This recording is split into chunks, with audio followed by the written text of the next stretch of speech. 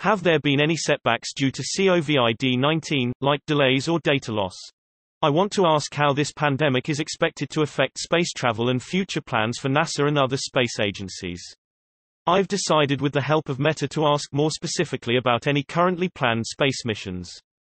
Are any of them being delayed, set back or having complications due to any of the following? Lack of materials being imported from countries where trade has been closed off. Worry about contamination of employees, instruments or spacecraft. Inability to maintain a working staff who can man the machines. I'm interested in any setbacks including a loss of data due to a lack of scientists on site. Thank you at UHO for this suggestion.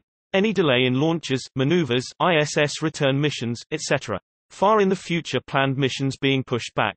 Information for any space agency is great. NASA was what I had in mind because it's local, but I can't imagine India's space agency isn't also facing setbacks.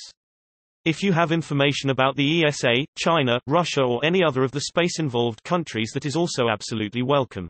I'm mostly curious as to if any of these agencies had plans in place for this type of disaster, as the space industry is notable for its contingency plans.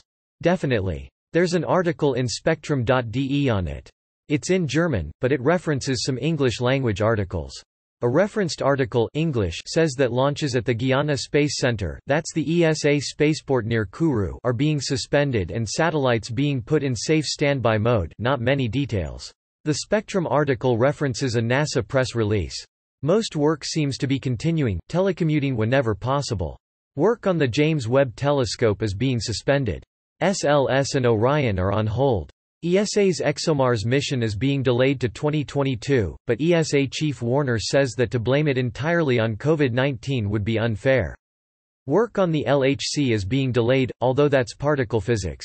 The German Aerospace Center is telecommuting and has skeleton crews on sites, for instance, for responsibilities associated with the ISS, keeping biology experiments alive, and satellite collision avoidance. Workers need to practice social distancing and bring their own keyboards. Astronauts will still launch to the ISS, and a 2-week quarantine before launch has always been the practice. The HALO project in Brazil is on hold, although that's aircraft-based. ESO's observatories in Chile are being shut down, and the Event Horizon Telescope, the global network that took a picture of a black hole last year. An article in Axios adds that ESA's 4 cluster satellites, and the Solar Orbiter, are going to sleep. And Bigelow Aerospace laid off its entire workforce and shut down.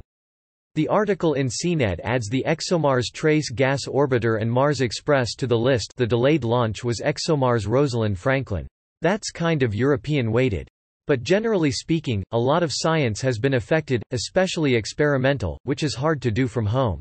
China seems to be back in business. A Long March 2C brought up 3 spy satellites, and apparently a few days earlier was an attempted but failed launch of a Long March 7A, details not forthcoming.